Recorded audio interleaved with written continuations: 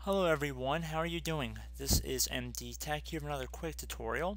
Today I'm going to show you guys how to resolve any mouse pointer issues you have on your laptop where your touchpad might not be working properly.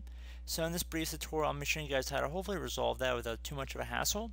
And we're going to jump right into it, and we're going to start by opening up the start button, and you want to left click on it one time to open up the menu, and you want to type in device manager.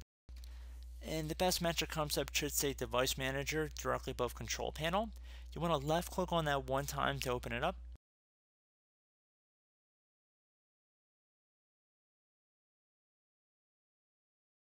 So if you have anything that says Touchpad or anything like that in your Device Manager, you want to do the same thing that we're going to be going through right now. And I'm going to go underneath mouse and other pointing devices. So if you're having a problem with your mouse clicker, like your left or right mouse pointer, you can go through this. If you have anything else that looks like it could be related to your issue, I'd recommend you try with that as well. And you want to go underneath whatever the entry that we're going to be working with today.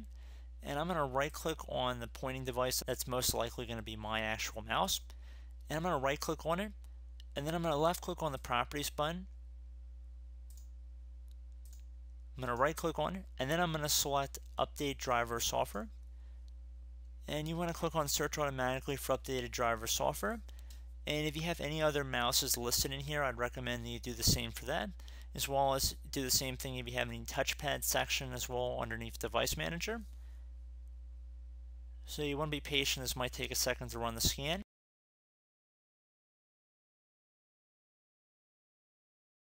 And it might say the best driver software for your device is already installed.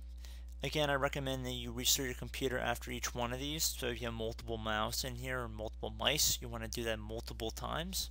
So pretty straightforward. I don't think it's that hard to wrap your mind around that. And I'd also recommend that you do try unplugging and plugging back in your mouse a couple times before you give up on this altogether. And maybe that will help fix your problem as well. So I do hope I was able to help you guys out. And as always, thank you for watching, and I will catch you in the next tutorial. Goodbye.